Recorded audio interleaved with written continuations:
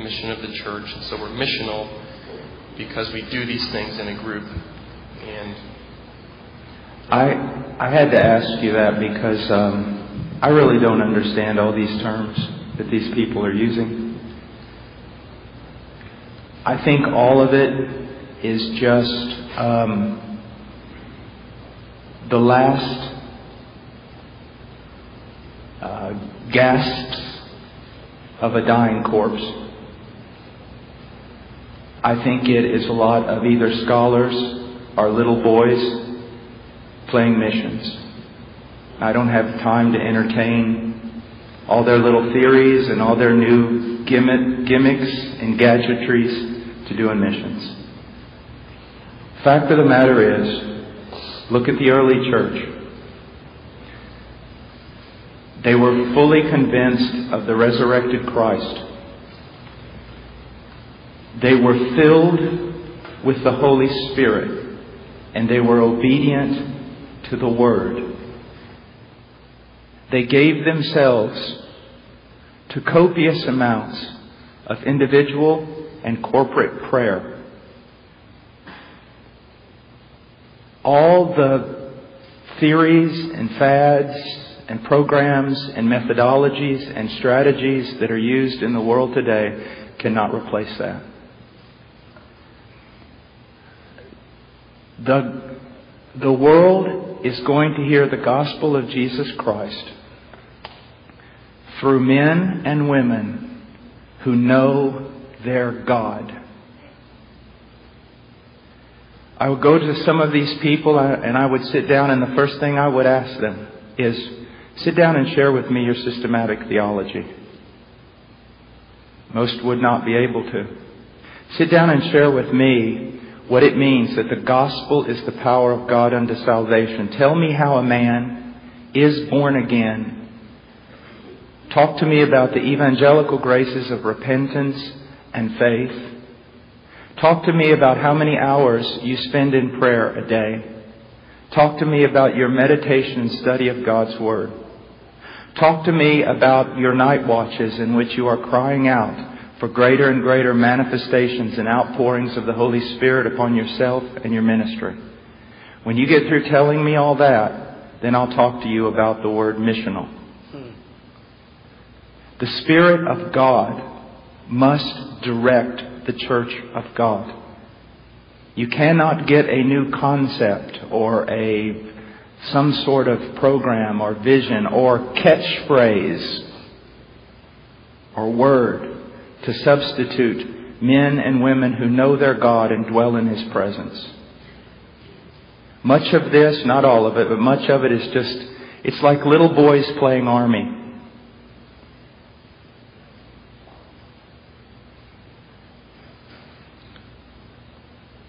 When I was called into the ministry, a preacher, I've never met another like him.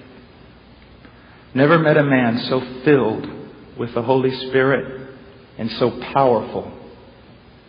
His word came not with eloquence, but with power. He looked at me when I told him God had called me. And when he looked at me, he disintegrated me. It's like he could look right through me. He was a jovial person.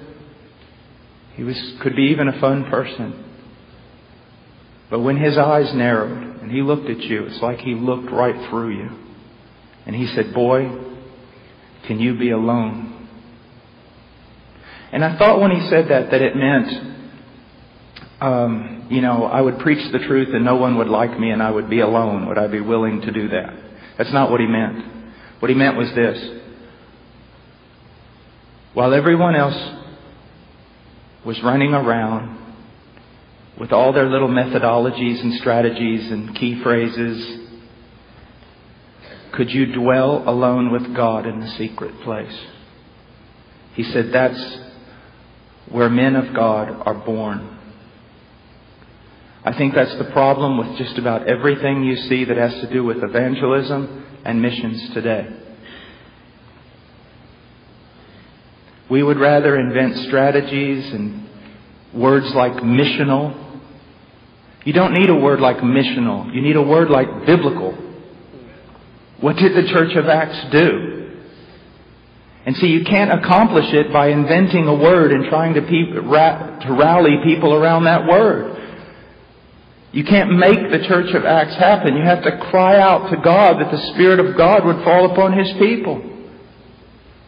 But that may require hours a day of prayer, repentance of sin. Listen, the Christian life and the Christian ministry is a supernatural endeavor.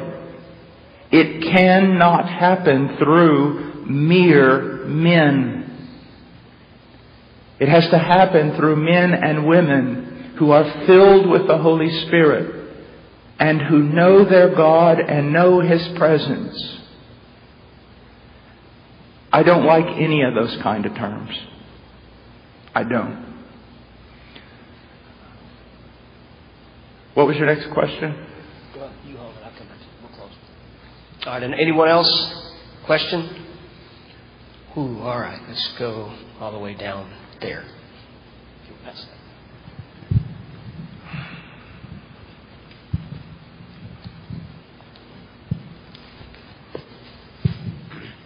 Yeah, what are your views on like Christian rap and Christian rock?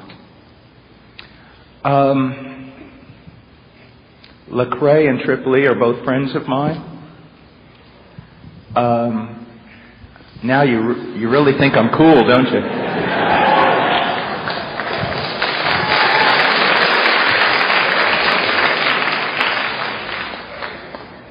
But I consider it an honor for them to be my friends, not because they're rappers, but because they really seek to be men of God. And they are. They walk in integrity. But if they were here right now, they would tell you what they do is extremely dangerous. Shai Linne also, a great theologian, he would tell you extremely dangerous. You see,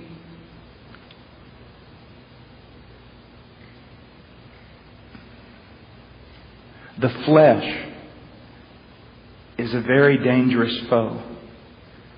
And the flesh gets excited so easily.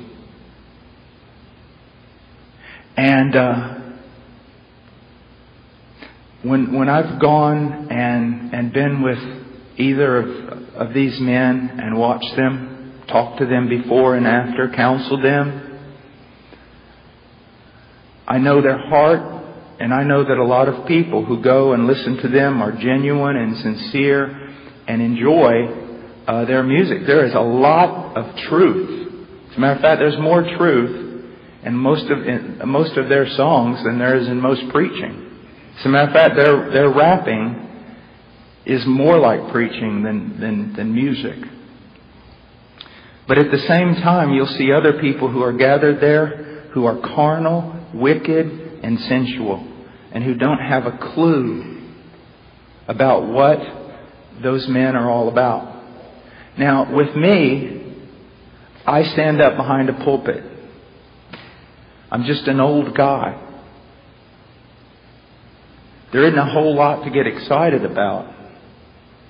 But when you've got music and, as he says, that bass is just thumping, then you can really get out of hand.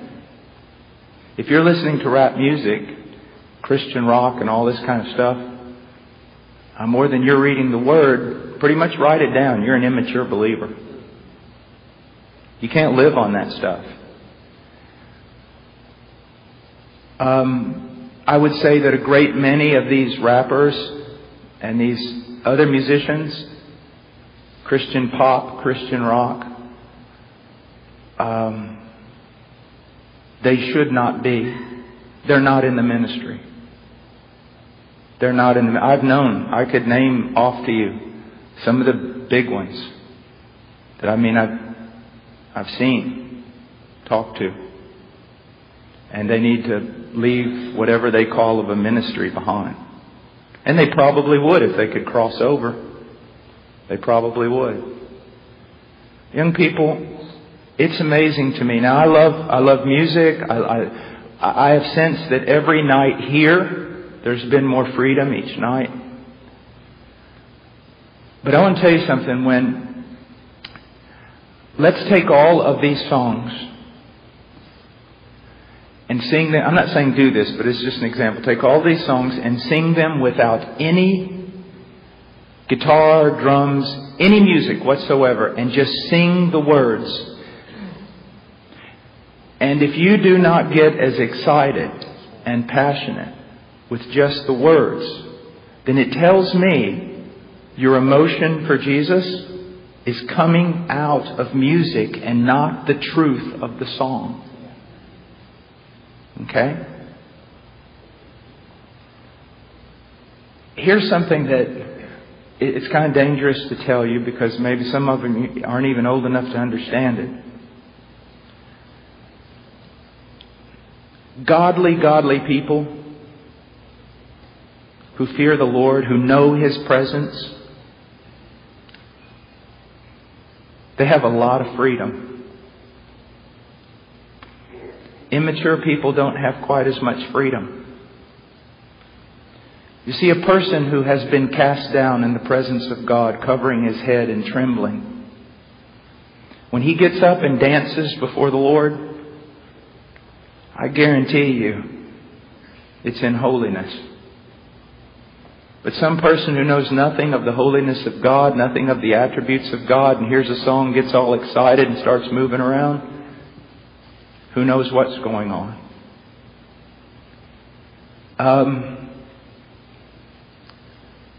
I always want to be gracious. And I love some of those men. I truly do. And I appreciate a lot of their songs. But I also constantly warn them. There is great danger.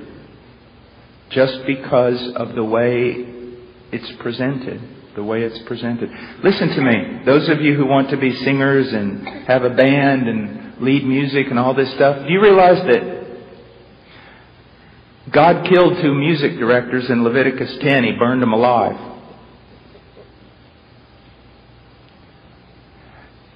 If you write a book on the attributes of God, do you know where probably 65% of all your biblical information, you know where it's going to come from?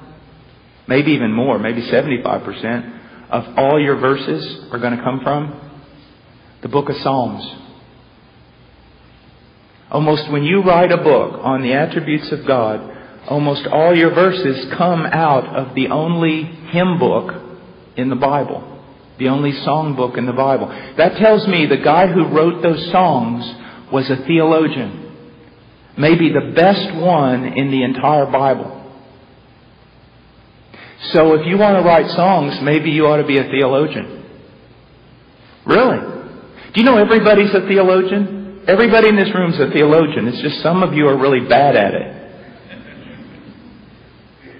If you're going to lead worship, it's my opinion that the person who leads worship in the church should be at least as holy as the one preaching. Because worship, according to Ephesians and Colossians, is didactic. It has a purpose, and that purpose is also teaching. Teaching truth through music. Martin Luther believed that maybe the Reformation was carried on further by the hymns that people sang rather than even the preaching. You can sing heresy as well as preach it. And so, if you say, man, I want to have a Christian group band or something. Okay. Read Grudem. Read some Edwards. Go throughout the entire Scripture, surveying every verse and text you can find with regard to the attributes of God. Become a sound theologian and then pick up your guitar. And that'll help all of us from going astray in worship. Okay, next question. Okay, John. What do you think about the concept that people read the books of the world and watch the entertainment of the world in order to better understand the culture in which they live and connect and witness to it? There's some truth in that. There's some truth in what they say. It's very difficult for me. I live something of a cloistered life. I'm preaching to churches, preaching to Christians, or I'm preaching on the street and no one wants to get near me. So I live a pretty cloistered life. How am I supposed to find out what's going on in my culture? When I look at the prophets, they knew everything that was going on in their culture. They did. They knew about the murders. They knew about the corruption in business. They knew about the immorality. They were able to point it out clearly. They were able to speak to their generation. But now here's what you need to see. I am a man who is studying the Word of God. I'm 49 years old. And for some reason, it seems apparent that God has given me a ministry to speak to my culture. I will read news reports. I will look at magazines. Sometimes there may even be a movie or something that doesn't have anything in it that would violate Scripture or conscience in the sense of defiling me, that will tell me something about my culture, and I will take a look at it. But that is a lot different from a teenager who just wants to see Iron Man 2. Okay? There's a big difference between the two things. Most young people who are in the church, I don't see how they could ever be holy.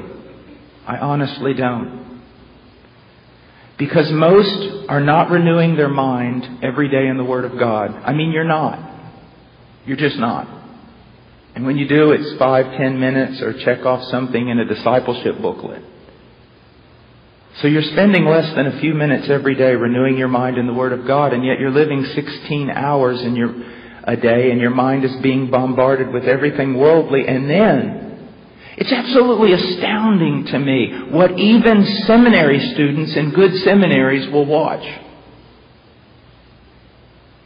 And what they'll read. I mean, it's an abomination. It's an abomination. You must guard your heart, for it is the wellspring of life. There's a difference between a 49-year-old preacher who speaks to his culture, reading World Magazine, or you going out and watching some video clip from Britney Spears.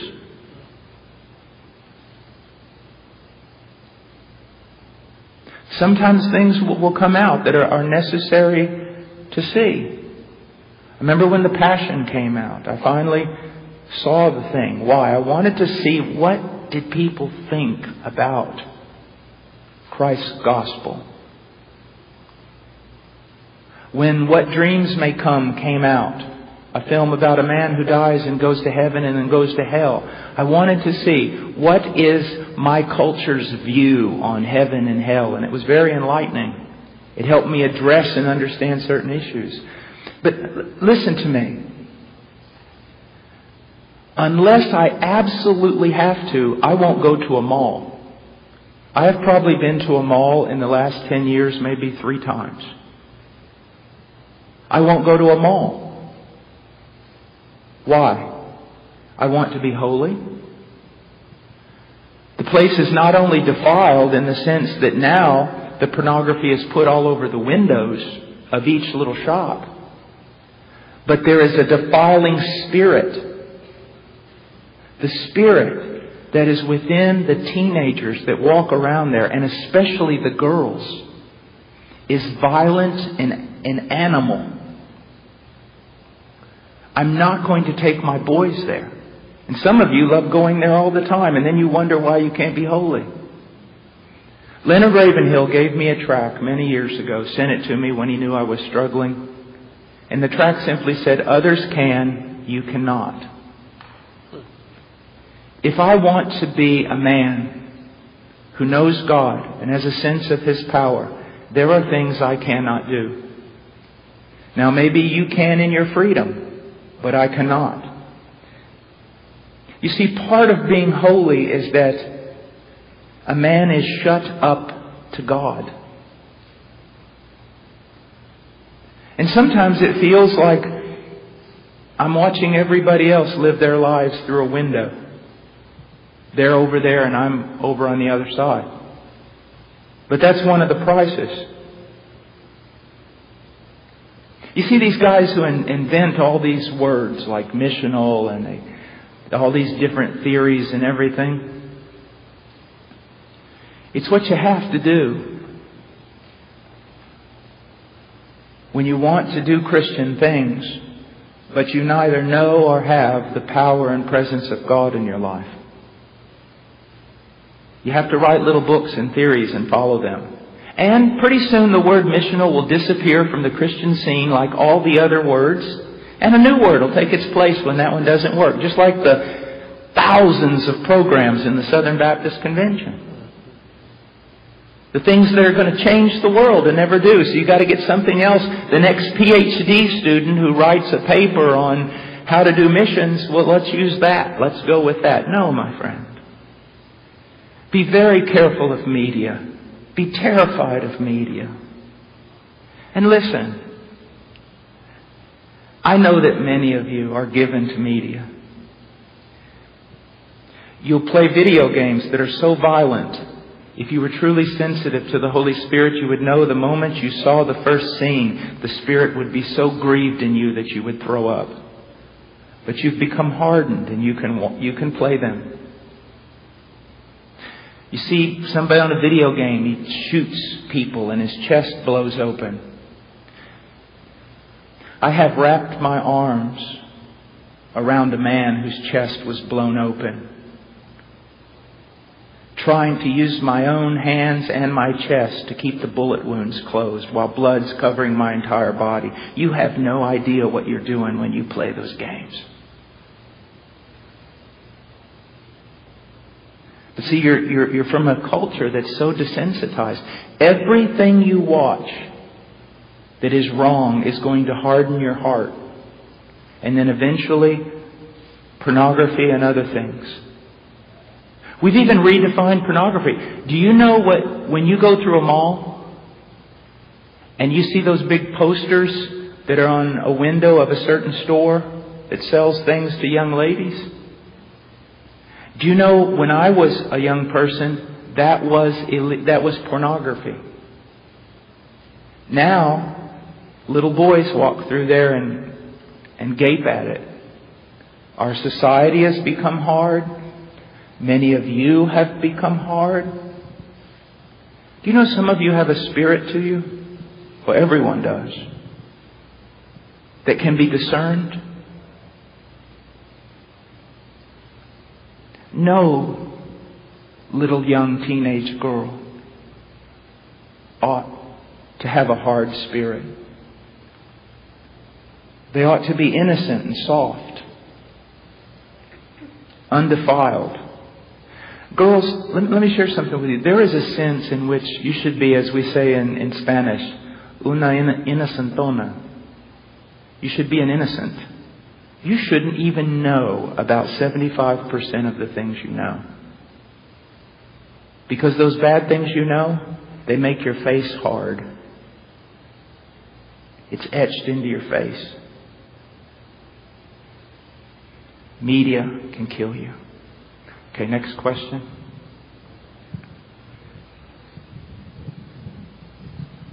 How do you fight off pride as much as you're known and all the YouTubes, and how do you personally fight that? My wife beats me every day.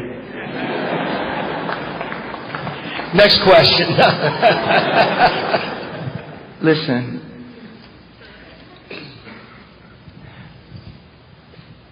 A good illustration. I was preaching one time and I was asked to preach on the Old Testament.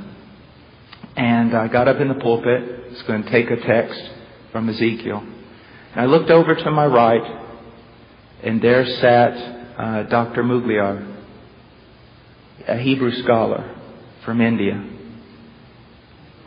who is also more mature than I am and far more godly than I am. And I was almost ashamed to be up there. The more nobler, the more godly man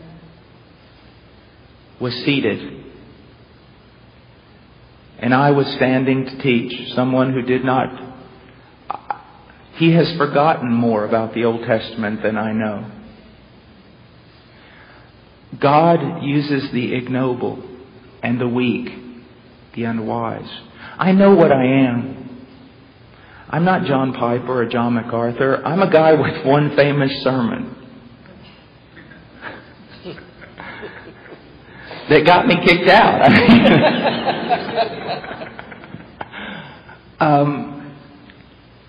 You see, ministry and even you being used is not a sign that you are godly or holy.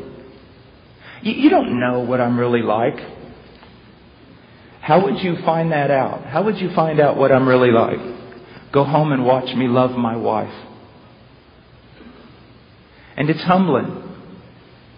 It's not hard to jump up on a park bench after the terrorists have blown it up and there's still smoke all over the place. It's not hard to jump up on a park bench and start proclaiming the gospel.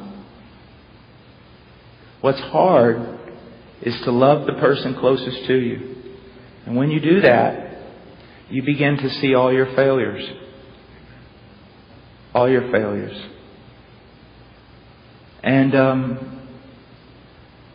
when I struggle to read the Word of God, I was tired this morning. I mean, I didn't get to bed till like midnight. I was counseling and stuff, and then I got in a midnight go-kart death match with a brother here, and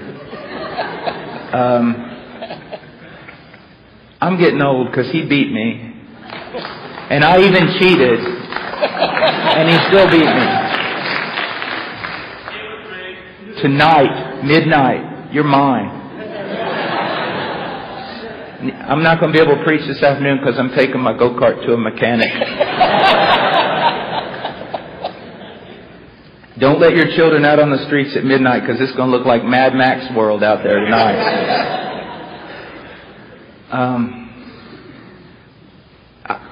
I really didn't want to get up. And I had to sit there for a minute and struggle to get my Bible and get it open, just like you.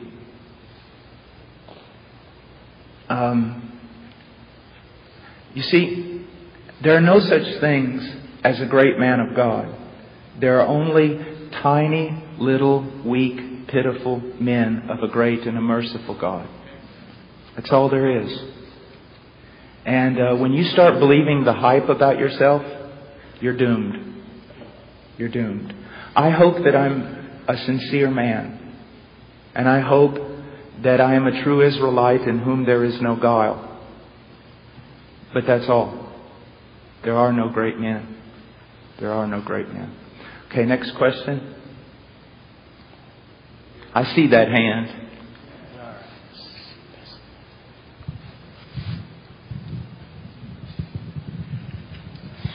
Okay, so I've basically lived in a Christian family my whole life. So as a little kid, I thought that I was a Christian and I didn't really understand.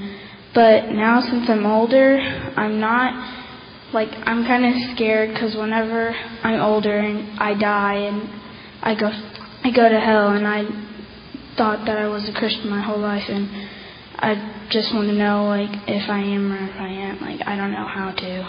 You want to know what? What was the last part? I basically lived in a Christian family my entire life, and I thought that I was saved, and I'm not sure if I am. Okay.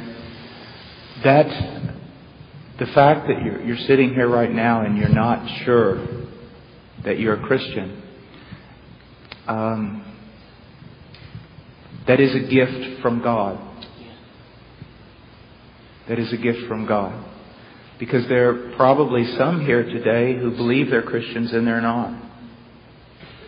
Now you're at a place where you're not sure Is that correct? You're just not sure. Okay? Now, anytime you're traveling down the right road, there are ditches on both sides. One is to just say, oh, of course I'm saved. Why am I letting this bother me? And try to convince yourself that you are. That's wrong.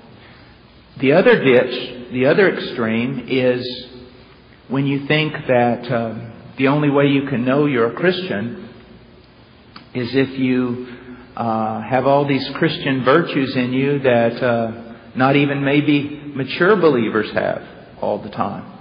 So you can be too lenient with yourself, or you can be too strict. I would be more than happy to sit with you and another brother and sister, a woman and a man, like if your parents are here or whatever, and talk to you about this matter. Here's the things that you need to know. Do you truly want to be saved? Then know this: you can be. Everybody who wants to be saved can be saved. Now here's something else that's very encouraging. Most people don't want to be saved. Okay? Now, so if you're sitting there and you want to be saved, it's because God has already begun a work in you. Do you understand me so far? Now, here's the neat thing. He who begins a work in a person always finishes it. So now you've got the confidence of, I want to be saved. And the Bible says anybody who wants to be saved can be saved.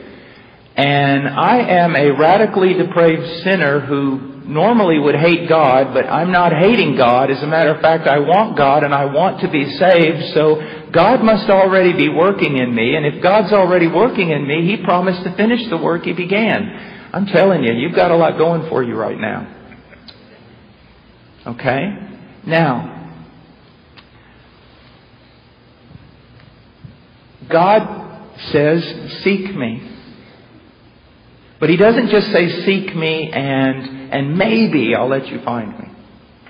He says, seek me and you will find me. Come to me, I will not cast you out. Now,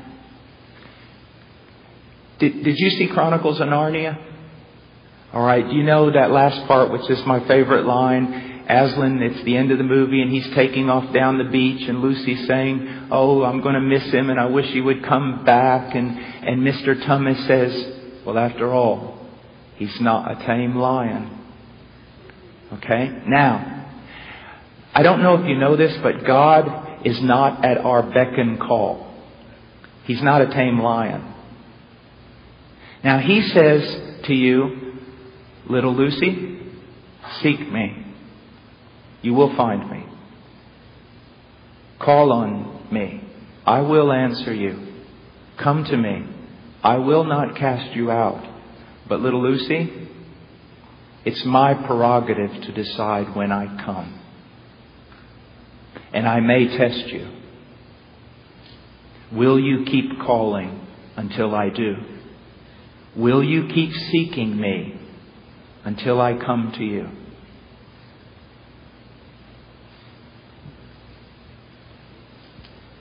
You seek Him. You will find Him. You will. Now, if you want to talk later on, okay, we'll talk for hours. Okay? Just because this is important. Don't leave here without getting some counsel in the matter. Because I need to talk to you and hear you and go to Scripture with you. And we can't do that in this great big group, okay? All right, now, don't you get out of here without talking to me, because I will hunt you down. What is your name? Madison? All right. I want the group to pray for Madison through the day as well. It's okay. All right. Over here.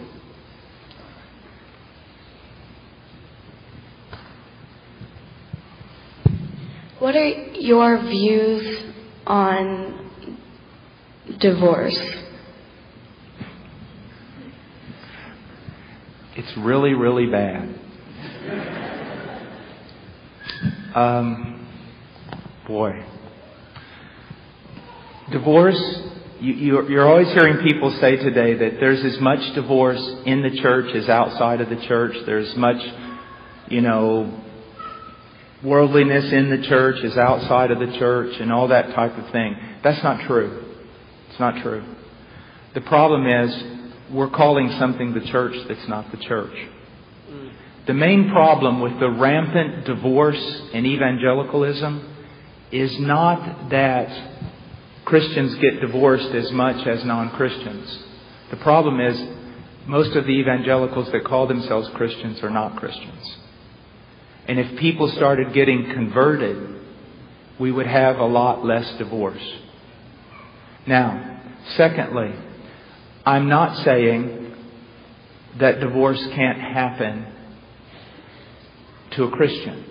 Okay, I'm not saying that. I'm just saying that the rampant divorce that's everywhere, 50% or whatever it is, the first issue is we've got the gospel wrong in America.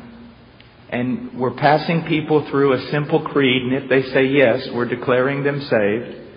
We're trying to disciple goats and make them into sheep, when in order for a goat to become a sheep, he has to be supernaturally transformed. So we would have a lot less trouble with divorce if preachers preached the gospel.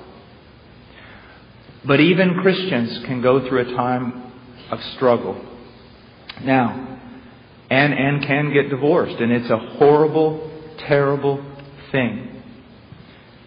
Now let me say, before I go on, let me say something else. Whenever two people are thinking about getting a divorce, a lot of people will use the cliche, well, if they're thinking about a divorce, there's problems on both sides.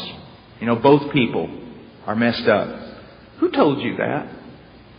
That's not necessarily true. It can be true. And maybe oftentimes it's true.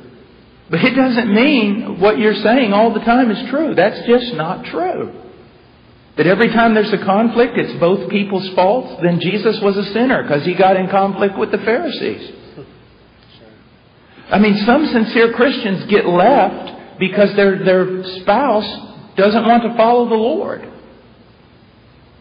You see, so it's not always both parties are guilty if there's a divorce coming on. Now, here's some of the problems with regard to divorce.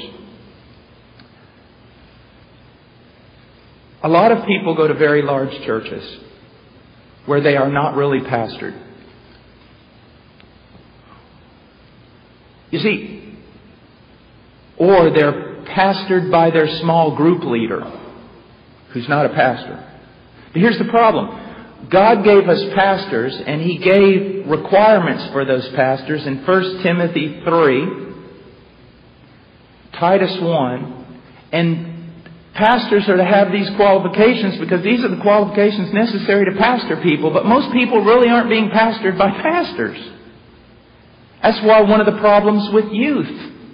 The youth have been removed from the elders and turned over to a 21-year-old. The children have been removed from the elders and turned over to a well-meaning older lady, possibly. No, the church is to be cared for by elders and pastors. You see that? All right. If a pastor is truly looking at his people and is fellowshipping with his people, he will begin quickly to discern a problem. Oftentimes divorce occurs because the problem is not discerned early enough and it's spread like cancer. Okay? Second of all, one of the reasons for divorce in the church is because church discipline is not practiced. And one of the reasons why people who are divorced are left by a spouse, spend the rest of their life with the big D hanging over their head, is because church discipline is not practiced. Here's something that would be done in a biblical church. Let's say a couple comes, we start noticing there's problems. We go to them or they come to us. And both of them say, we're getting a divorce. We just can't do this anymore. Well, the first thing that I'm going to do is I'm going to begin to ask them about their conversion. And I'm going to begin to study their lives with them. Because the first possibility is them knowing that God hates divorce, that it is a heinous crime. It makes me doubt, are they truly Christian? But let's say that after going through, we find out they are truly Christian, or at least one of them is, but there is a root of bitterness that has sprung up that has defiled them. Okay? So I look at both of them and say, look, I go through Scripture and I say, you cannot get a divorce. You cannot. We need to work through this. I take them through text after text. Maybe other elders are there also. And let's say that the woman, she says, You're right, Pastor. I can't do this. You're right. I see the truth of Scripture. I can't do this. I'm willing to work it out. And the husband looks at me and says, who do you think you are? You don't run my life. I want to get a divorce. I'll get a divorce. I say, sir, at this moment you may be showing yourself to be an unbeliever. And if you continue in this path, you will be disciplined in this church. I don't care about your discipline. So we dismiss, and elders go back to this man several times. The woman is now broken and she's wanting to restore her marriage. And this man just keeps in his rebellion. And finally, what happens? They divorce. He's put out of the church. But not only is he put out of the church, she's brought before the church. Because the church has the power to bind and to loose. And the church makes this declaration. This sister has been divorced. Her husband has disregarded every admonition from Scripture and has been put out of this church and is to be considered an unbeliever. This woman, upon hearing the Word of God, she came into conformity to the Word of God and the church.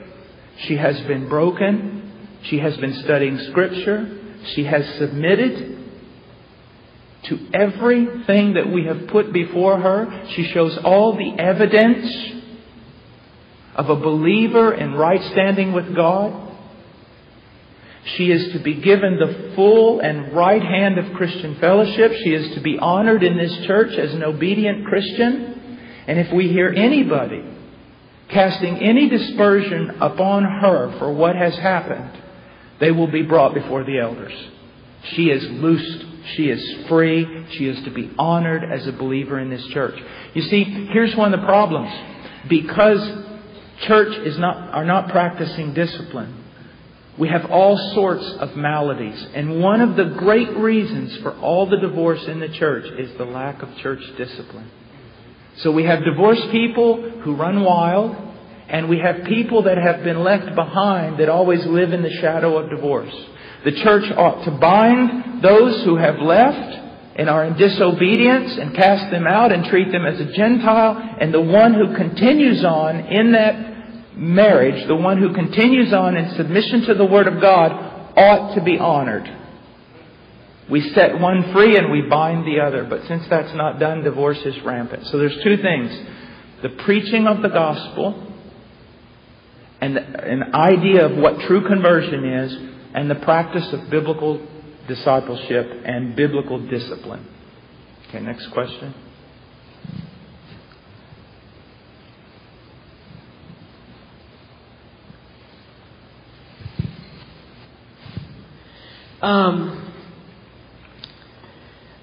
Do you think you change people's lives whenever you're preaching and you make them want to urge to become a Christian? Do you think you do that? One time, I think it was D.L. Moody. Correct me if I'm wrong. It was D.L. Moody walking down the streets of Chicago, and this drunk came up to him and said, just totally bold-faced drunk, says, D.L. Moody, I was in one of your meetings. You know, I'm one of your disciples, or something like that. And D.L. Moody said, yeah, you're one of my disciples, but you're not Christ's disciple. That's what kind of disciple I would produce right there. Now, now listen, especially those of you who are maybe young and in the ministry and going into ministry. Do you know when Jesus told Peter, cast your net? And Peter cast the net. It filled up with fish and he pulled it in. What happened to Peter? He collapsed. He disintegrated. He was ashamed. He was ashamed when that happened. And he turns around and he looks at Christ and he says, "Depart from me, Lord, I am a sinful man." And what he's basically saying is, Lord, this was... Now, understand my language. It's basically, he's thinking this way. Lord, this is wrong. You picked the wrong man. This should not have happened at my hand. It should not have been my hand that was on the net. It should have been someone else. You must not know who I am. I shouldn't have been able to see this miracle. Anytime a preacher preaches and God either edifies His people or saves the lost, that should be the attitude of the preacher. Lord, this is wrong. You shouldn't have used someone like me to have this sort of thing happen. I should not have been allowed to have put my hand to that net. And just to show you something glorious, because the Scripture is just unity. It's all just written by God. Look at this. You know Isaiah 6? In the year King Uzziah died, I saw also the Lord high and lifted up, and His train filled the temple, and above Him stood the seraphim, each one having 6 wings.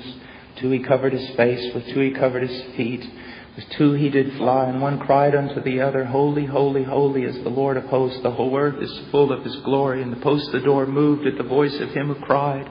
The house was filled with smoke. Then said I, Woe is me, for I am undone, for I am a man of unclean lips, and I dwell among a people of unclean lips. John chapter 12 tells us that Isaiah was looking at the Son of God. That the one seated upon that throne was the Son of God. You see, God created the world through His Son. He sustains the world through His Son. He reveals Himself through His Son. He saves the world through His Son. He'll judge the world through His Son. The one that Isaiah saw was the Son.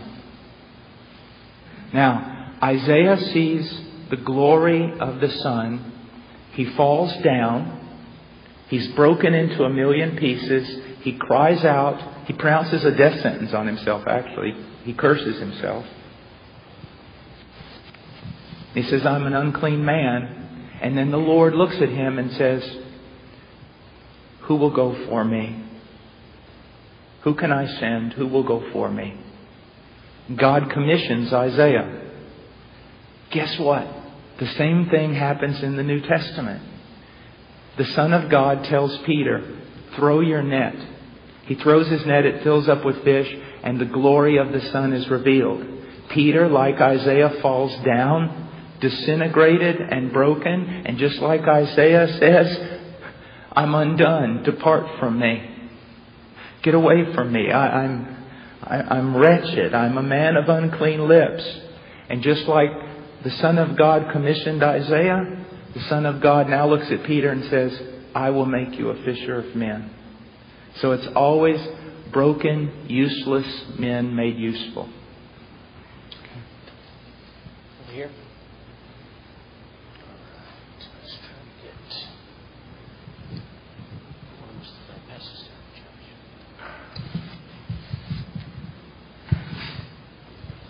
What's your thought on the military and Christians enlisting in the military? Okay, good question. Yeah, that's a very good question.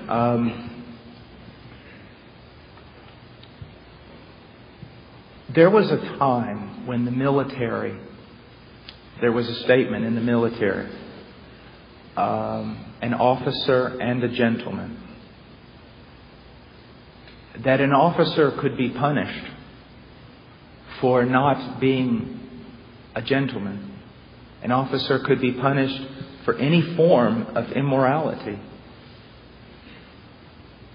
Just like everything else in our culture, that's gone on the wayside. To go into the military can be extremely dangerous because it not only is known for its immorality, it boasts of its immorality.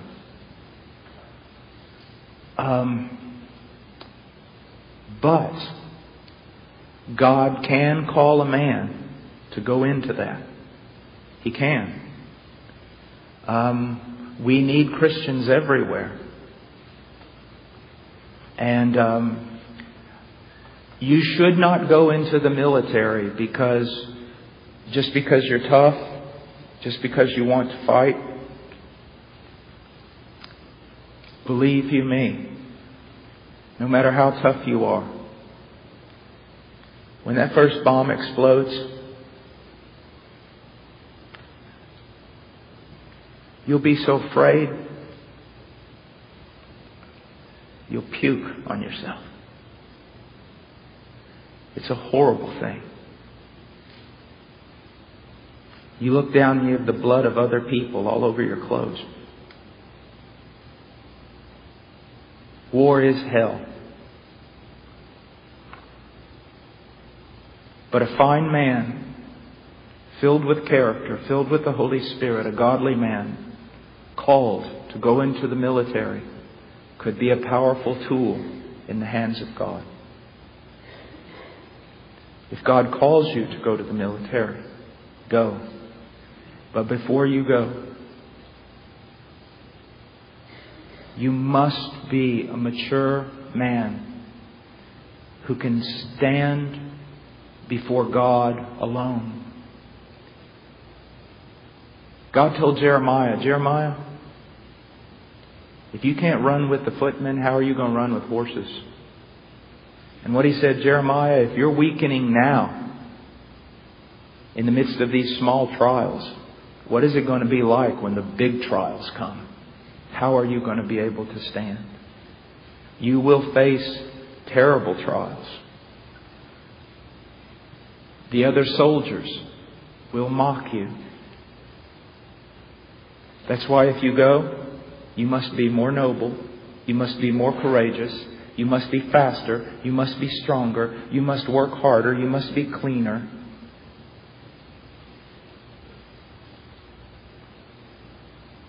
But you can have a great impact. I mean, I live very close to VMI and Stonewall Jackson and all those types of men. It's a great... I take my sons there. My little boys, they need to see men with shoulders and chests. They need to see men who will throw themselves on a hand grenade and wrap themselves around it and blow their body up to save their company. Military men can provide a great, great example of evil and of good. And it'll be a hard road to follow. Be strong. Act like a man. And do everything you do in love. Next question.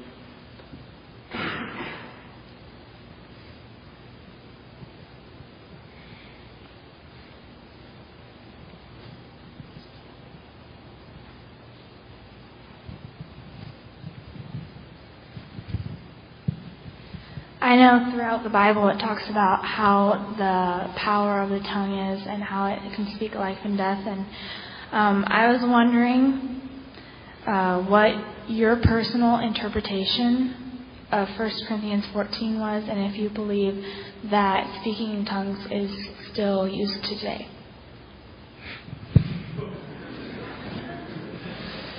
Now, come on, give me a hard question.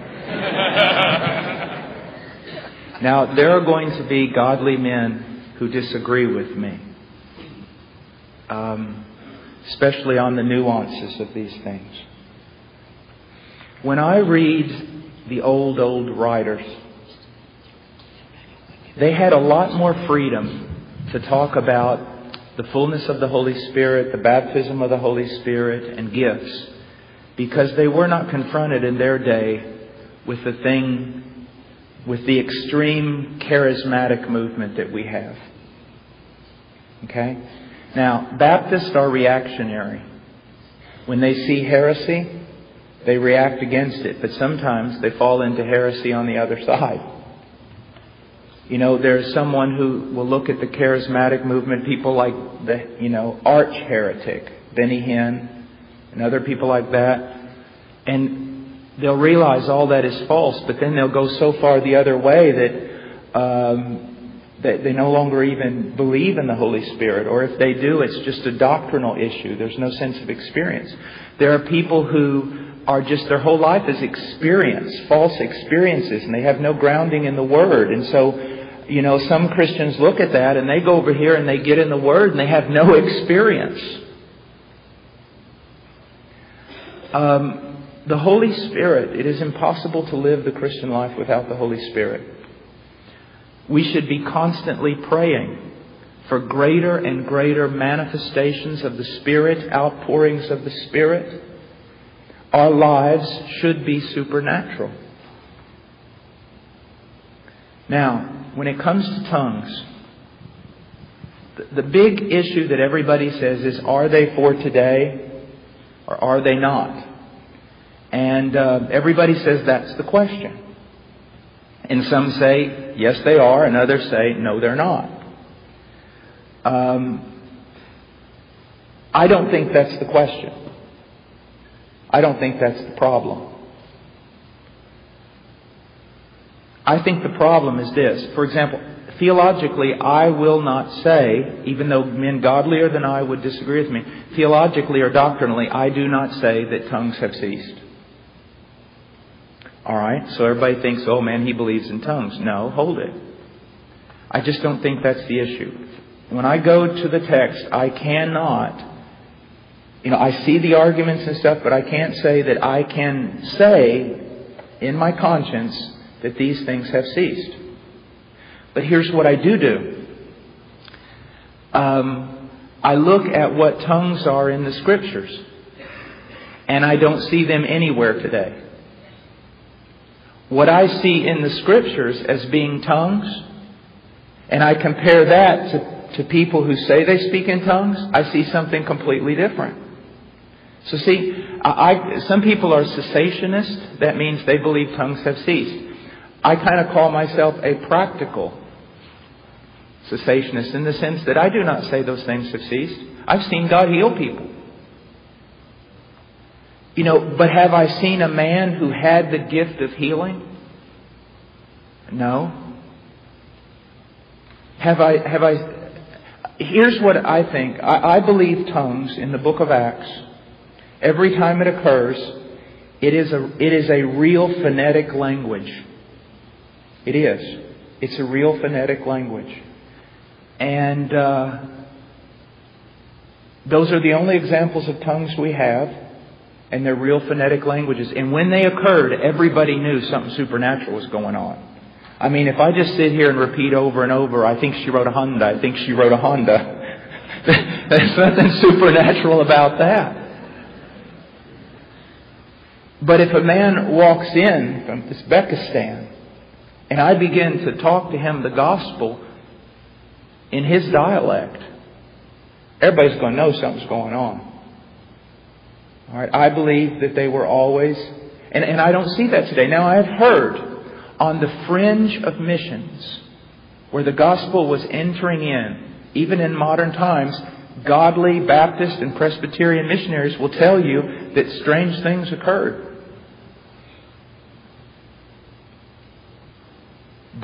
So that's the way I look at it. All you have to do, now if you say tongues and all that have ceased, and you've got your theological reasons, your doctrinal reasons for that. I know godly men that have mentored me that I love who believe that. But in my conscience, where I am looking at Scripture, I don't say that. But I do say this. Define the gifts, and you'll see that these supernatural manifestations, and you will find that 95% at least of the people who say they've done them and have them, it's a total contradiction to what the Bible says. So just compare it to the Word. Now, some people will look at 1 Corinthians and say, but there's a tongue of angels, 1 Corinthians 13. That's not what he's saying. He could be using hyperbole there. I mean, if I said, if I was as big as a house, I wouldn't fight you. It doesn't mean I'm as big as a house. And Paul says, if I speak in the tongues of angels but have not love, that doesn't mean that there are men who speak in the tongues of angels. And the fact that they say in 1 Corinthians 14, well, it's an unknown tongue there. No one understands him. And in the book of Acts, when they spoke, everyone understood them. But in 1 Corinthians, they speak and no one understands, so it's a different kind of tongue. No one understands because no one spoke the language there that he was speaking, and there was no interpreter to interpret it. You see? And so, I guess that's what I think in a nutshell. Okay. Okay. Paul, we've got one last question back here, and I know the question. If I start waving, that means time. Okay. Okay. All right. My question is, in addition to having a love for hard work, what would be your recommendation to becoming a true man of Christ? In addition to what? A love for hard work. Are you talking about in view of marriage? You said just in general. Okay.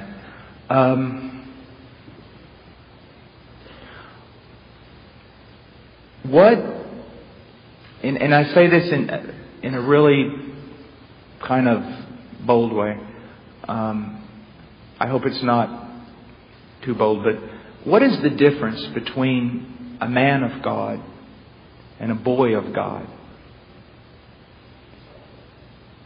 Is it just knowledge? I mean, there are guys who graduate from seminary that, man, they've memorized Calvin backwards. They know all kinds of stuff. They're Greek scholars. But does that make them a man of God? No, it doesn't. It doesn't not make them a man of God. It'd be wonderful to have all those things and all those giftings. We must never forget that the Christian life is supernatural. And it has to do with a relationship with God. A mature man of God has knowledge. He has knowledge. But the knowledge is not an end in itself. It's a means. It's a means to a vital relationship with God. Vital, living, empowering. This relationship must be real and, in a sense, have a wind of supernatural or eternity to it.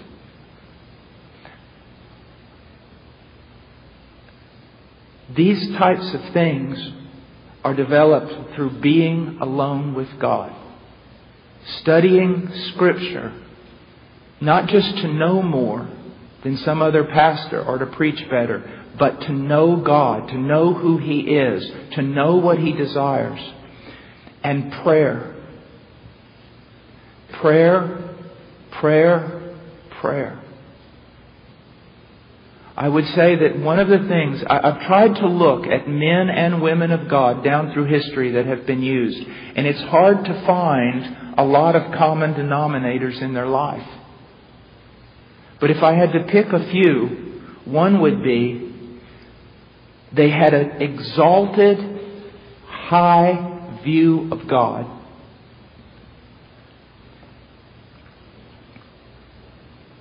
They recognized their utter dependency upon the supernatural power of God. And they lived a life of prayer. They lived a life of prayer. I want to tell you, some people who write about Spurgeon and talk about Spurgeon, when they get to heaven, they better avoid Spurgeon, because Spurgeon's going to be very angry with them. It seems like every time I hear someone talk about Spurgeon, they talk about his great mind. Now, he had one. They talked about his great dedication and endurance, that he could do so much.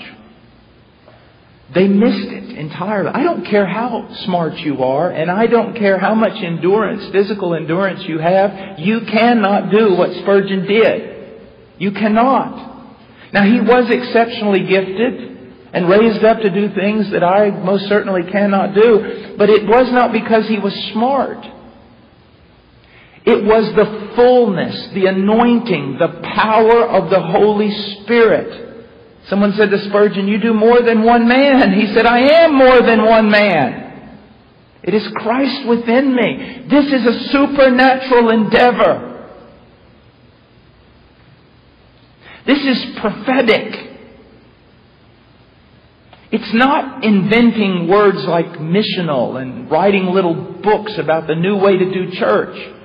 It's one man or woman who knows God, knows His Word, and filled with the Spirit of the living God. And the Spirit of the living God blows through their life and things happen. They pray. And mountains are plucked up and cast into the sea. Just let me go on with this one part. Okay? Just real quick.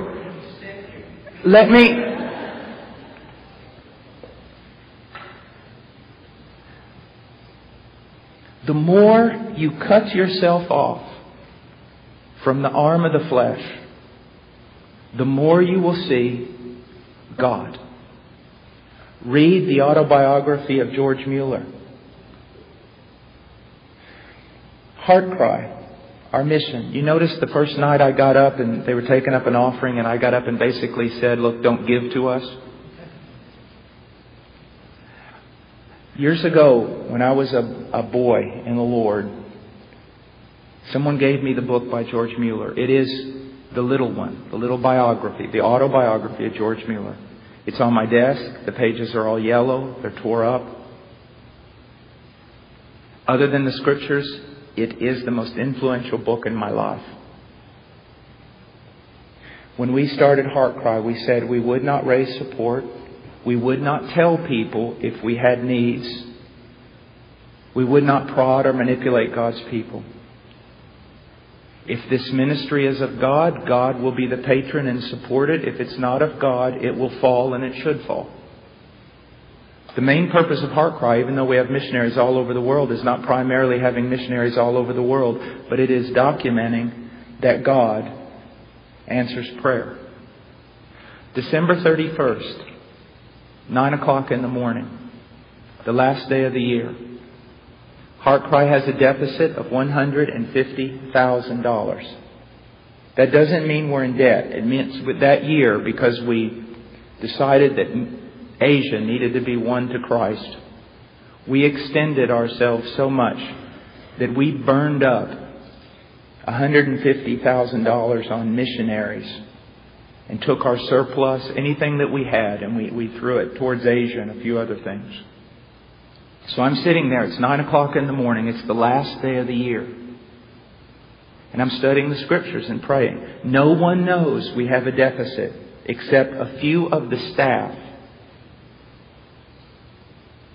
A few of the board members, and they don't even know at that moment how much it is. I'm sitting there and I'm praying. I mean, it's 9 o'clock. You got what? 15 hours or so? At 10 o'clock, Kevin Hite comes into my room, and he's kind of teary-eyed. I said, "Kevin, what's wrong?" He said, "This just came in the mail." I said, "What?" "How did anybody know?" I said, "What came in the mail?" He goes, "Someone just sent $60,000. So we got on our knees, we thanked God, and I went back to my studies. About an hour and a half later, Kevin came in.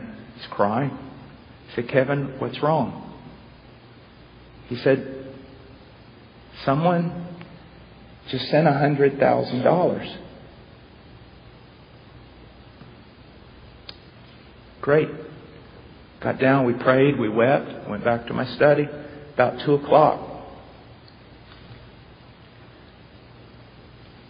"Someone just sent $60,000. I said, "I know." He said, "No, someone else." Came back a half an hour later, almost insane. I looked at PayPal. There's $50,000 that's just been sent.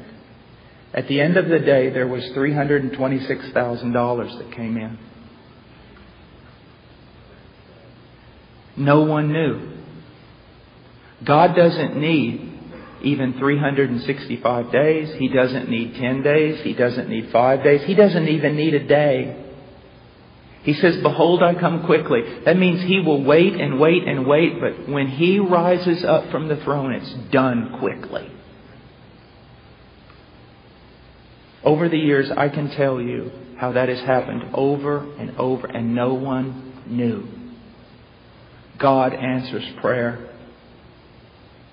Believe God for great things. I think, young people, and I know I got to finish, but I think this. It's the way I've lived my life, and all the Reformed guys, they can go get in a fight if they want. But this is true. God has decreed everything before the foundation of the world. And we have not because we ask not. And when I look at God and say, God, what can we do about the nations? Maybe I'm crazy, but I always hear, what do you want to do about them? What can you believe me for? God, young person, you ask Him, God, what do you want to do with my life? What can you believe me for? When I was about 27 years old, been doing missions, 28, I came back from the field, wore out, broken, sick. Came back for a few months just to be with my mom and rest. Go to the doctor. And I went to a church. They had a question and answer. They were asking questions about Peru. And right at the end, I'll never forget, a little red-headed boy. He gets up and he goes to the microphone. He goes, Mr. Washer? And I said, yes. I couldn't believe it. I was 28. They started calling me Mr. He goes, Mr. Washer? He goes, what are you going to do after you win everybody in Peru? And everybody in the church laughed, except me and that boy. I said, well, after we win everybody in Peru, I guess we'll have to go to another country, won't we? He's worthy to be believed. The more you cut yourself off from all these little methodologies and calling out to men all the time to help you in some endeavor, you cut yourself off from the arm of the flesh and look only to God, and you'll see miracles. But it's only with your back up against the Red Sea that waters are going to split around you. All right. God bless you. Paul.